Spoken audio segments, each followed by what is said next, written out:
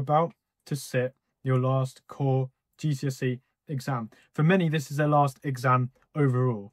Here's what to do to make sure that exam goes as best as it possibly can.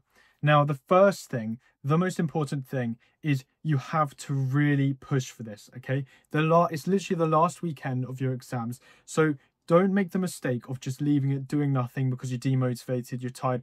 Don't do that, okay? Honestly, this is literally the final push. It is worth every single bit of effort that you put into this.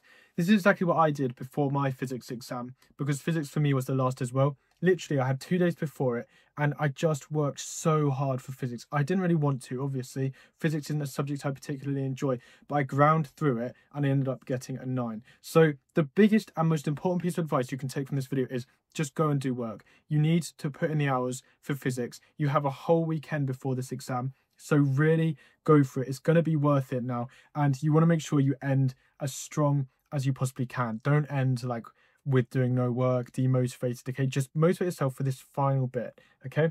And another thing I want to add as well is, for many, this is the last GCSE video that you will see from me. So I just want to say a huge thank you to everyone for the support, and I'm going to continue during your A-levels. So I'll be doing this again in 2 years' time for you all, and next year there'll be lots of A-level videos. So please make sure you stay subscribed, leave a like, leave any video requests and stuff like that. But I will continue to upload, but yeah, end of an era. Anyway, so the first thing I want to properly talk about then is equations. Now, as you probably know by now, the reason physics is a really nice subject to end on is because you get the equation sheet. So the first and most important thing you need to do is know how to use the equation sheet, know your units really well, and practice with those mathematical questions. Maths in physics makes up at least 30% across different exam boards. It slightly changes, but it's a huge part of your grade, okay? You could pass with just the maths. So you need to make sure you're really, really strong with that. And that'll be probably my biggest area of focus, is I'll be testing myself on those maths questions. But importantly, I would also be focusing on like grade 9, really difficult maths questions. Now, I recommended this last video, but I think there was a 5 marker for AQA, like really difficult physics question. They know that you get the equation sheet, so I wouldn't be surprised if there's another like hard 5-6 mark question where you have to combine 2 equations, okay? So try and practice some of those really difficult ones, just so that doesn't catch you out like it caught some people out. Now, my next point then is you really need to go above and beyond, or you really want to go above and beyond. Now's the time just to give it everything you've got. You want to test yourself in loads of different ways and just push for this. And that brings me on really nicely to the sponsor of today's video, which is brilliant.org. So Brilliant is basically a website where you can learn by doing, okay? That's their principle. So basically, it's a super interactive set of courses, and you can select courses depending on what you want. And you can work through this little bit daily or a fair amount daily, because we haven't got long now until these exams, and it's really going to help develop your scientific thinking ahead of this exam. So I'd really recommend Brilliant. It's 6 times more effective than just like watching a video or something on YouTube, and because you want to really go for it, then make sure to try out Brilliant. And with my code, if you go to brilliant.org/Henry Brand or click the link in the description, you'll get a free month, okay? And 20% off a premium annual subscription. So do that now, just get it for free, try it out, and just work through the scientific thinking course. That's the one I'd recommend, because you can slowly build up, and it actually is very physics focused. So I'd 100% recommend that. And if you're going on to do A-level science, and I'd continue doing it as well.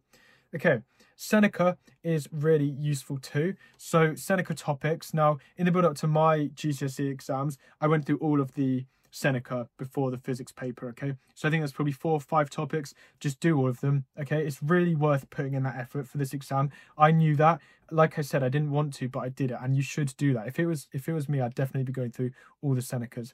Same again with free science lessons. In the build up to my physics exam, I watched every single free science lessons like physics video.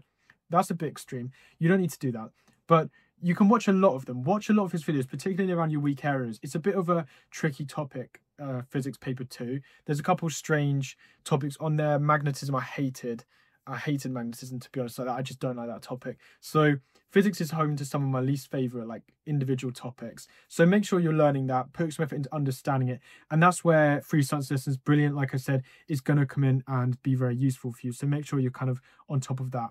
As always then, the key to science, especially right before, is just loads of questions, okay? So do loads and loads of questions, print them out, just do practice paper after practice paper. I'd probably spend at least like hour and a half a day of just questions. So like I said, really push for it. Try some harder questions. But the more of these you do, the better you're going to get, especially on stuff like maths. The usual waffle then, practicals. Well, it's not a waffle, but you have heard it so many times. Practicals, learn the practicals, okay? Make sure you're good at practicals because they're going to come up. Like I said, I've said that so many times that you should know it by now. And don't leave anything blank. Answer every single question that you can. Multiple choice questions, try and be nice and careful as well. So that's my biggest advice. Like I said, the best thing you can do is really just put in the effort for this exam. If I had to summarize it, roughly what I'd do would be do probably 1 or 2 past papers, probably 2, alongside some hard questions and equation focused questions. Then I would use Seneca. I'd go through all of them. I'd also do Brilliant. It's like I said, you want to go above and beyond. It's about testing yourself with so many different methods. So A, you don't get bored. B, you're testing in different ways, which really helps like strengthen the connection in your brain. So that's my main advice. Don't give up on learning content in terms of flashcards. You can still flashcard content. For my A-level history exam that I just sat, literally 2 days before, I learned like 40 flashcards. So if I can do it, you 100% can. And yeah, if this is our last video or the last video that you watch from me for GCSE season, then all I can say is thank you for all of the support. I hope your exams go really well. I'll be back again on results day, and I'm also actually traveling in a couple of days, so I'm sure you'll see more of me if you choose to subscribe, and then in A-levels as well. But if you've had enough from me, then thank you for all the support, and yeah, leave a like, subscribe, and I'll see you in the next video.